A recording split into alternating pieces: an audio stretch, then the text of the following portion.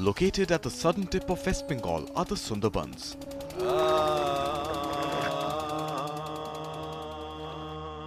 A World Heritage Site that's home to the largest mangrove forest in the world.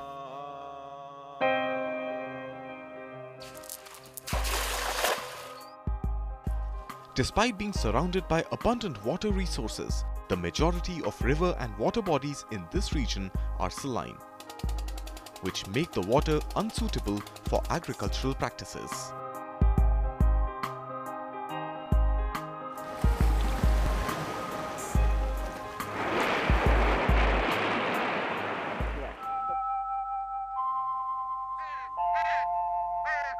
Kolkata-based Resources Development Foundation, or RDF, is a voluntary organization that has worked towards finding a solution to this problem. This is finished product. It is finished product. And this is infrastructure. Established in 2001 by a group of former bankers, RDF's biggest goal is to enable harvesting of fresh water to help farmers cultivate more than one crop in this region.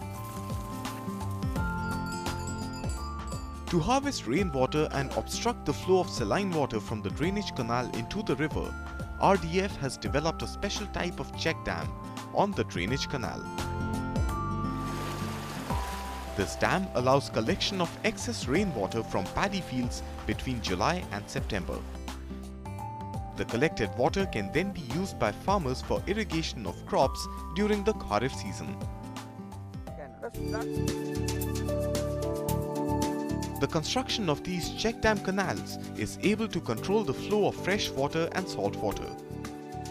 This has made a huge impact on the farmers' lives, as they are now able to raise multiple crops throughout the year. This innovation has not only led to a rise in crop production, but has also increased the scope for income generation among the farming community, thereby helping curb the problem of migration to some extent.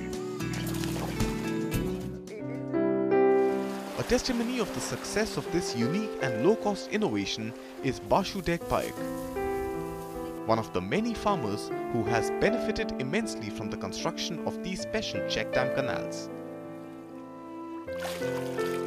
The innovation has led to greater food and income security for him and his family.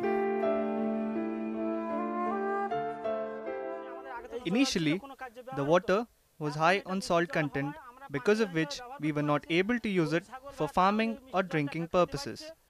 After the check dam was constructed, we were able to separate salt water and sweet water, which now can be used as drinking water for both human beings and animals.